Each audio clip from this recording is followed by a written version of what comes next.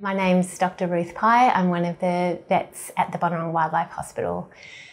We see a lot of injured wild birds here. So one of the most important diagnostics we do are radiographs.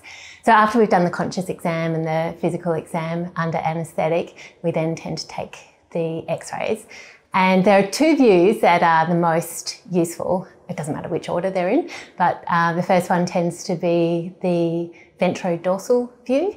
And the most important thing about the position of the bird is that it's perfectly straight. So a lot of the time, a bird will present and it can't fly and you can't feel or palpate any fractures, but often, it's the bones of the pectoral girdle, so the coracoid, the scapula or the clavicle, which are fractured, and you'll pick those up most likely on a really well-positioned ventro-dorsal view. So it pays to take the time to position the bird appropriately and to repeat the x-rays if it's not straight. And then the second view we take, of course, is the lateral view.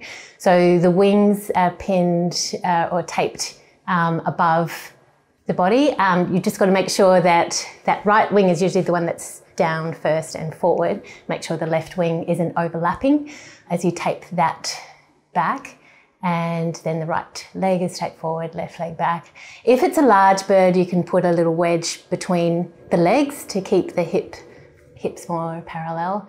But these are the two most useful views, and as I say, it pays to take the time to get them straight so that it makes interpretation much easier and more reliable.